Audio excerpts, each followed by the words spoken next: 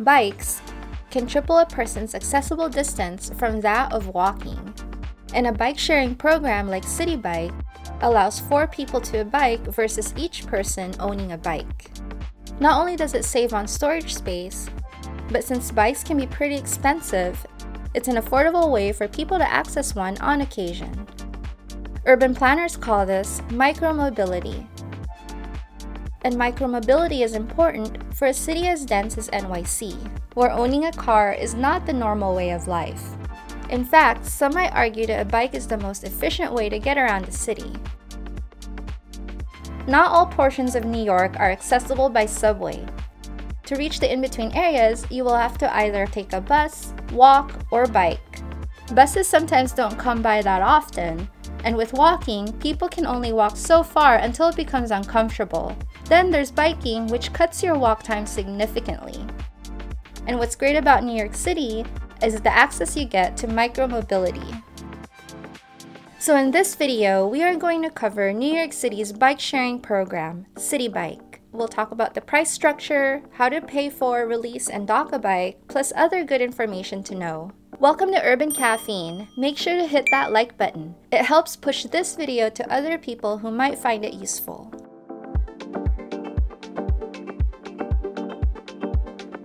The way Citi Bike works is that bike stations are scattered all throughout the city.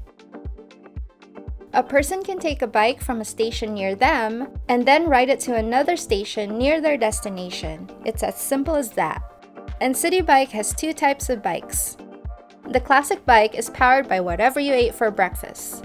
And the electric bike or e-bike still requires some pedaling, but you are assisted by an electric motor, so going up that hill is not going to drain your legs and lungs.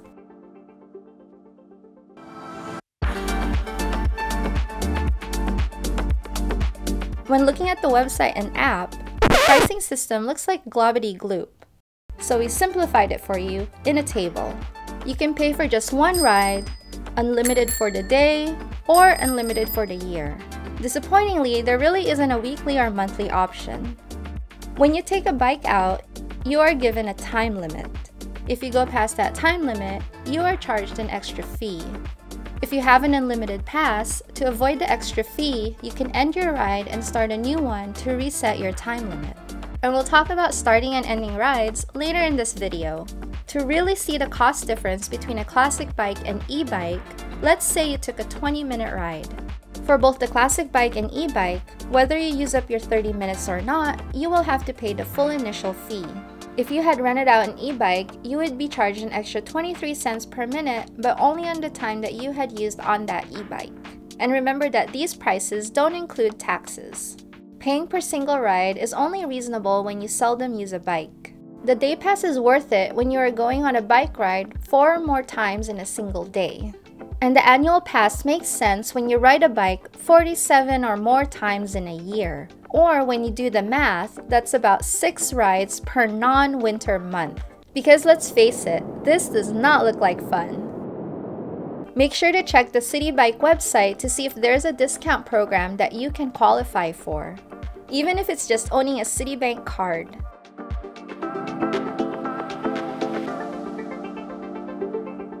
You can pay via the kiosk at a bike station or one of these mobile apps.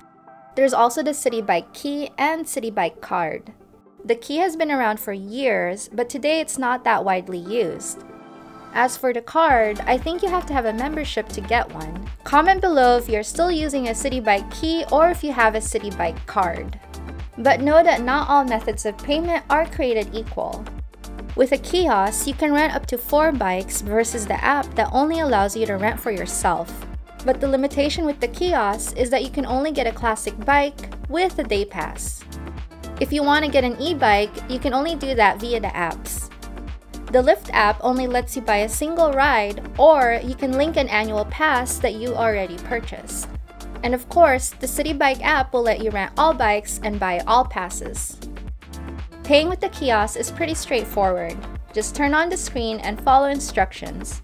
Once you've finished your transaction, the kiosk will give you a number. Input this number on this keypad. Wait for the light to turn green and the dock is unlocked.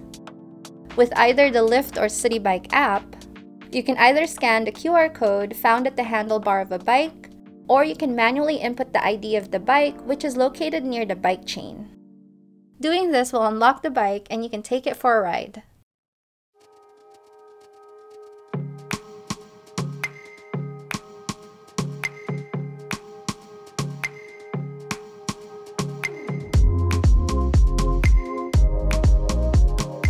As you enjoy this ride, I want to say that there are New York topics that I don't often talk about in my videos, like recommended restaurants, recommended museums, or just New York culture in general. My NYC blog is one of several exclusive content made specially for the Urban Caffeine Patreon community. Not only do I write about recommended things to eat and things to see, but also media like shows to watch and materials to read. If you would like to be part of this Patreon community, check out patreon.com/urbancaffeine.